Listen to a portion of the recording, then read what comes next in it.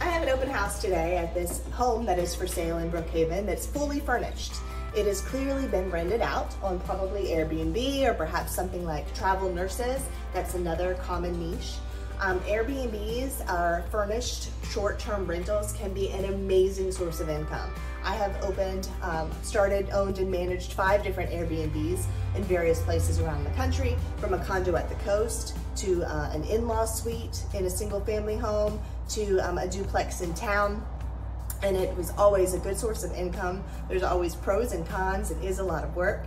And you always want to be aware of the local town and city and homeowners associations rules and ordinances.